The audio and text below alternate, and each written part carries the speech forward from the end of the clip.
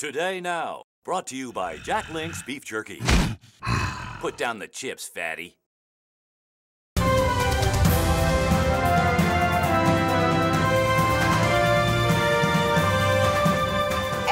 Talking about the incredible story of Molly, the 10-year-old girl who was raised by Wolf Blitzer. That's right. Taken in as an infant, Molly then spent her whole life copying his language and behavior, becoming a kind of a half-human, half-Wolf Blitzer in the process. Now, 3 months ago, Molly was taken into protective custody, and today she's here to share her story. Yes, she is. Molly joins us in the studio this morning alongside Dr. Kenneth Ives, the developmental psychologist who is devoting himself to her case. Good morning to you both. Thank you, Jim Haggerty, Tracy Gill.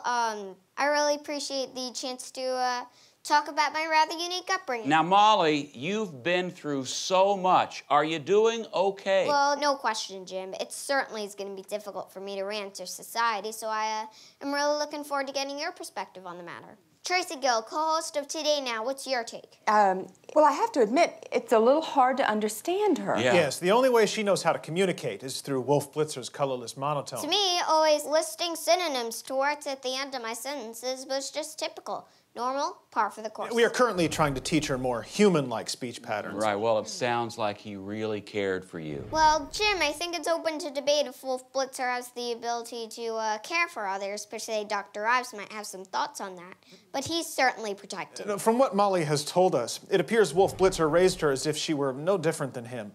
We know he fed her lattes and Altoids, taught her how to clean herself with a lint roller. Amazing. You must be learning so much about the life of this extremely reticent anchor. We're joined now by our chief international correspondent, Christiane Amanpour, standing by live Molly, in Toronto. I think I've overwhelmed her a bit. She likes to be the one asking the question. Christiane, what's it like on the ground When there? Molly feels upset, she talks to her imaginary friend via satellite. Okay, stay safe down there, No, it's Christiane. sort of a coping mechanism. Okay. Well, it's just been so great to talk to you Jim both this Haggerty, morning. Tracy Gill. We hope to hear from them No, again very Molly, soon. I'm I guess we're done here. Right. Another breaching Molly? airport security. Molly, Are our look at me. skies safe? The eye-opening results of a new Molly, study. stop it, Molly. Congressional Republicans preparing Molly, for remember, a fight on you are Capitol here. Hill. You but are they Molly. going too far? You We'll hear from are both Molly. sides. Oh, that's good. Well, thank you so much, Dr. Ives and Molly.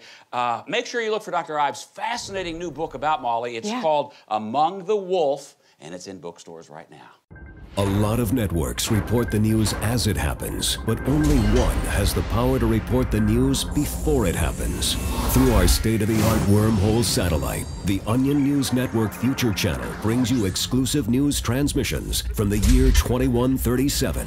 Because to stay ahead in today's world, you need to know what's going to happen in tomorrow's.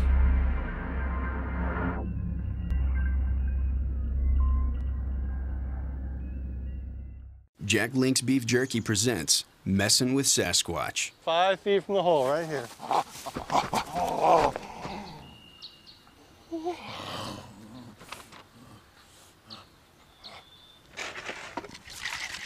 Hey, big fella, want a cold one? Yeah, that's it. Come on, you can do it.